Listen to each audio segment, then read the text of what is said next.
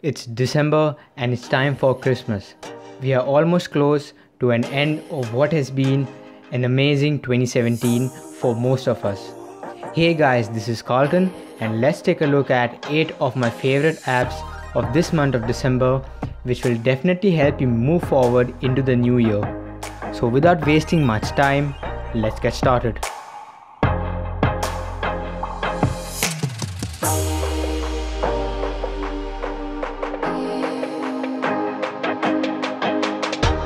We kick things off with one of my favorite apps of this month. This app is called Files Go. And yes, this is another awesome app by Google. This app has a clean UI, is ad-free, and it displays your junk media in the form of stacked cards. It automatically detects and categorizes media files like large files, duplicate files, WhatsApp media, which you can then select and delete from.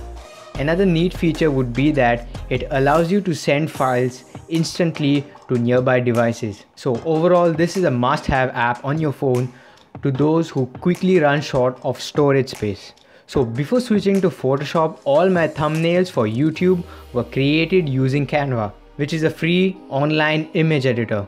And now since the app is launched, it will be much easier to create thumbnails for YouTube, cover pictures for Facebook, Instagram posts, and a lot other formats to choose from.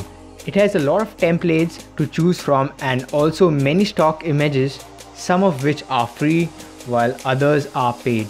All your projects which are created online are saved to your profile so you can edit them on the go. This is another very useful app for all you creators out there, and it helps you to identify the specific font or a similar font which you really like and you do not know where to start searching from. So the process is quite simple, in which you have to click the picture of the text or select a picture from your gallery which you have clicked before, and the app automatically highlights the text and searches for the most suitable and similar looking fonts online, thus saving a hell lot of time. It's almost the end of the year, and with Christmas coming soon, you must have already bought gifts for your friends or family. But if you have plans on buying one soon and find it difficult to choose a specific gift, maybe you could give this app a try. This app called Puff and Pow Gift allows you to narrow down into a specific gift by selecting the most preferable categories that your friend would like, and then finally narrowing it down to the final items in the specific category.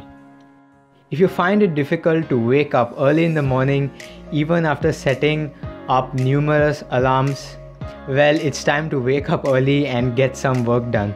Early Bird Alarm is an app which doesn't only set alarms, but it also allows you to make it difficult to turn them off. You can set the alarm to go off only after you perform specific tasks like solve a math problem, scan a QR code, shake the phone a certain number of times, and also copy and type under a limited time, after which the alarm goes off. A sequence of tasks can be set in order to make it difficult to turn it off. This app is called Pixie Wall and is one of the best wallpaper apps I've used so far. It has a neat UI and OnePlus inspired wallpapers which look pretty clean and minimalistic. So do give this app a try. Fonty is an app which allows you to create your very own custom font. So you need to input every letter in the uppercase and lowercase, including numbers, special characters and symbols, so as to get a complete newly created personalized font. After the tedious process of entering every character, the app then converts the data into a TTF file, which then can be used on other devices as well. For the last app on the list, we have a very useful app called NewPipe, and this app isn't on the Play Store, so follow the link in the description below. NewPipe is a YouTube client which allows you not only to download YouTube videos but also play videos in the background just like your normal music player, which the normal YouTube app doesn't allow you to do. It also allows you to download audio and video separately in the desired destination folder. I know I haven't been uploading quite frequently, and I'll try my best to upload a video every week. So that's it for today, and if you like this video, You know what to do. Leave a like, subscribe to the channel, and don't forget to hit the bell icon to get notified every time I upload a new video. And don't forget to follow me on Instagram and Twitter for video updates. So that's it for today, and I'll catch you guys in my next video. Until then, be safe, take care.